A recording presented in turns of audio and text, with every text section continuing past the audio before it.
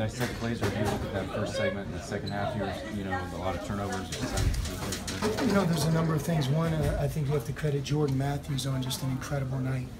You know, and a lot of his shots didn't come in the half-court offense, came in transition where I thought his teammates did a great job finding him, and when they found him, he made us pay. You know, we went to a 2-3 zone one time. I didn't recognize that he was in the corner. He made us pay. And, you know, a shooter of his caliber and the way he's playing, certainly playing tonight, you know, to me, he was the difference in the game. If you look at his three-point shooting alone, he's 6 for 12. They were 8 for 22 as a team. He was 6 for 12. And, you know, 28 points, he was tremendous. And I give him a lot of credit. You know, Cal's a really good in transition off of turnovers and misses.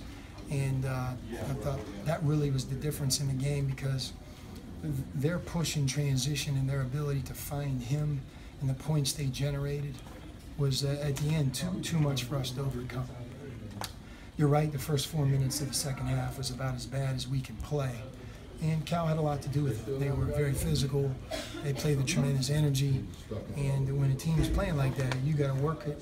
You got to screen. You got to be disciplined, and you got to sometimes get later into the clock. And as we attempted to get later into the clock, we made bad decisions.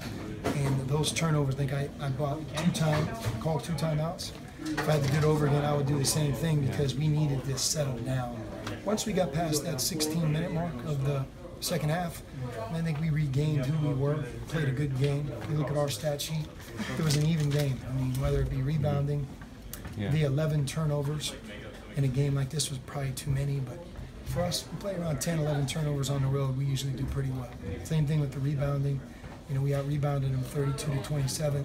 That's deceptive, though, because they had 12 second shots. And there were too many times where their hustle, their hard play, it really separated them from us. I mean, there was about 3 or 4 hustle plays in the second half. Loose balls, frenetic pace, rebound, and they came up with it. And when they did, they converted, and that's to their credit.